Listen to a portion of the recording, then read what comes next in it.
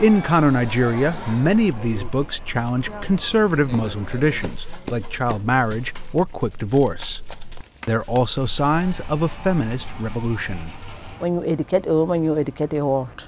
Hadiza Nuhu Gadaji is a veteran writer.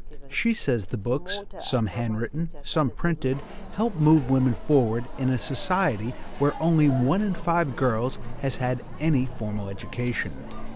I showed the people to stay with their children no matter what, no matter poverty, and they should give them a good education. Many titles are romance novels and address how to deal with problematic husbands. Others rail against a strict interpretation of Islam propagated by the extremist group Boko Haram. The group has kidnapped hundreds of schoolgirls and forced them to marry militants. Gudaji admits there are limits to the works. You have to minimize your word when writing, like maybe you want to talk about husband and wife. There is a limitation. Sometimes the reaction is violent.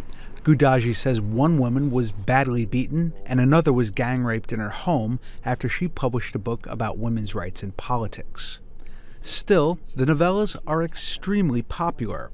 Gudaji is a frequent guest on radio shows, many of which have daily readings to make the works more accessible to the illiterate. Critics say the novellas give girls unrealistic expectations, inspire rebellion, and are un-Islamic. But they're also having an impact with males. So men, they start learning, understanding. This is a very important thing.